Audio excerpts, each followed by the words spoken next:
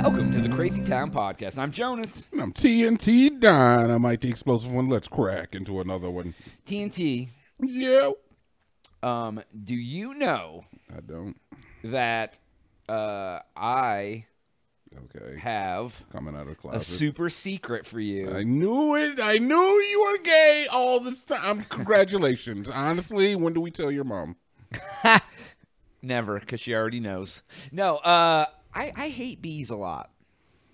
Oh, yeah, you've told me about your Have I? disdain for bees, yes. Why did I tell you about that? I don't think. I don't know why. I can't think you how told that me. would have came up in a normal conversation. We've talked so many times on this podcast. You just got to deal with the fact that we've had conversations. Yeah. before. I mean, I guess you're right. But so, anyways, I saw an article that there is like bees have kind of evolved, and that because I think like there's one that I think there's a bee shortage. You know, they always say there's a bee shortage, and like without bees, like everything basically dies because they pollinate everything that like grows vegetables and all that stuff. Okay.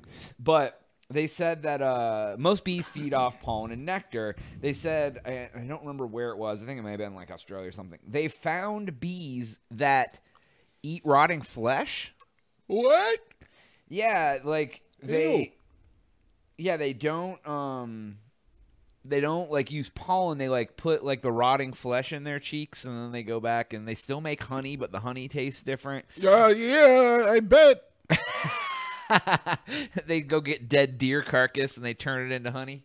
They make jerky instead of honey.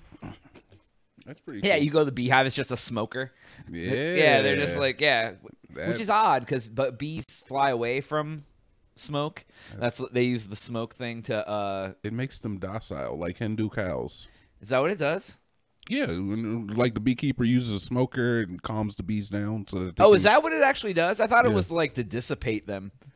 It's also like I don't know. It's like a Xanax for bees. I guess, man. I guess. He's like, let me just spray some Xanny smoke on these fools. Yeah, maybe they're just using marijuana and they're really just blowing. They're hotboxing them. Yeah, they're just blowing hits in their face.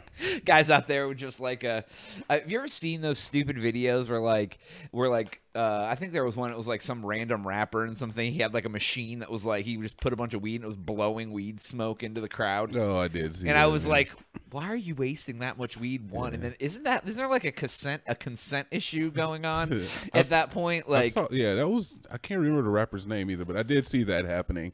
I've also seen people doing this in like their personal homes, where like, oh, I managed to turn my leaf blower into a bong.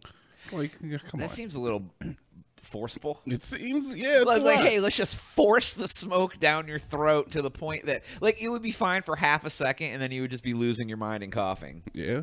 Well, I mean, look, man. For some reason, people who use drugs are some of the best engineers you'll ever meet.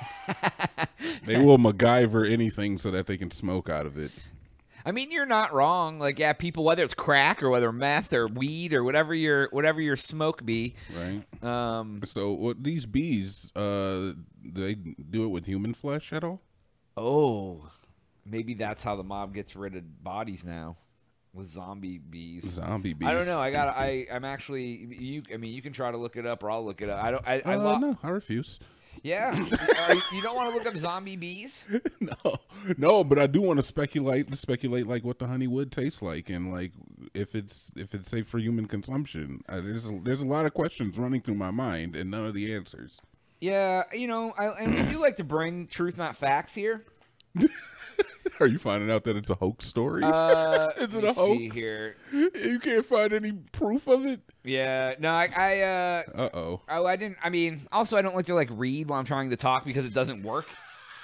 So I googled zombie bees real quick. Yeah. And like it brought up a bunch of videos, and I'm not gonna try to watch a video. That's fine. It's fine. But I would hope that they don't sting, because I just don't want to be stung by a bee.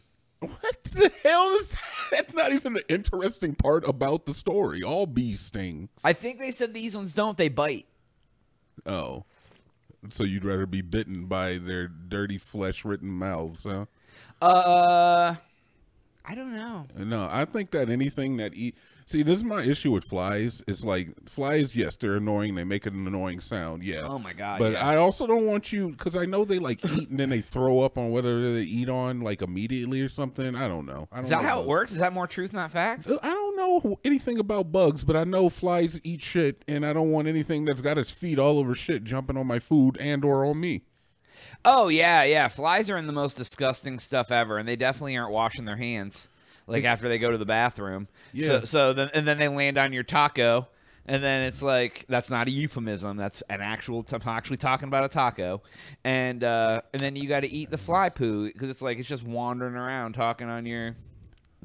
That's my issue. So when it comes to bees, I don't know. I'm not as bothered by a bee because I'm like, yeah, it's just a bee. At least they hang out in flowers. But as soon as you put a bee on a pile of rotting ground beef, I'm like, you know what? It's basically a fly at that point to me. So we agree that they're gross and that they should be... These particular bees are gross. Normal bees are just like a hazard. They're like a life hazard.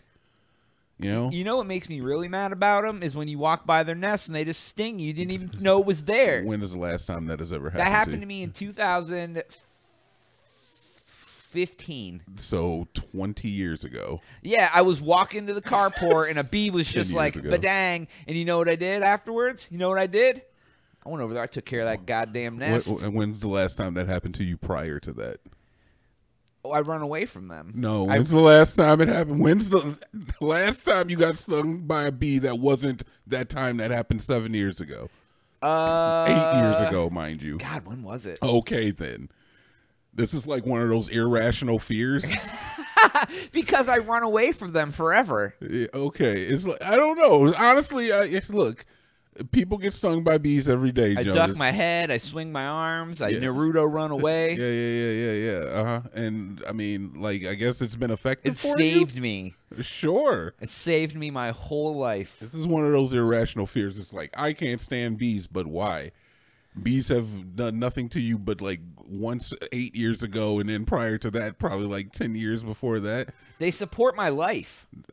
They bring all the yummy foods that are vegetables and fruits to my world. That's a great take, Jonas. But I don't appreciate them as much as I should. I mean, sure, man, you got it. What do you think about bees? I don't know. Like I said, they're just like a life hazard. Bees are essentially like living puddles. Like you got to watch out for puddles. You don't want like somebody to drive over the puddle and splash you. Yeah. Bees and like puddles next to the side of the road occupy the same headspace for me. Okay. Is there like an insect or some sort of thing that you're just like, ew, gross, I hate you? Yeah.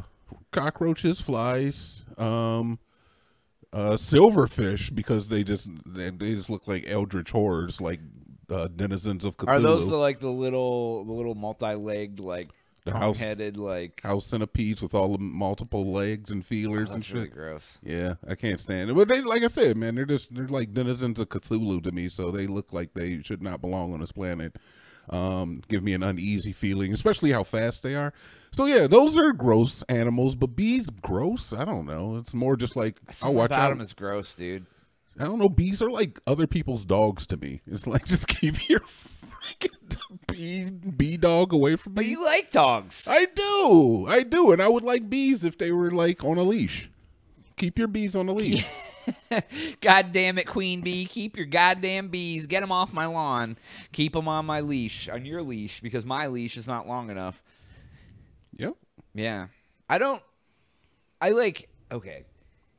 Honey is a good game to get into. No. It is. You can sell honey for a lot of money.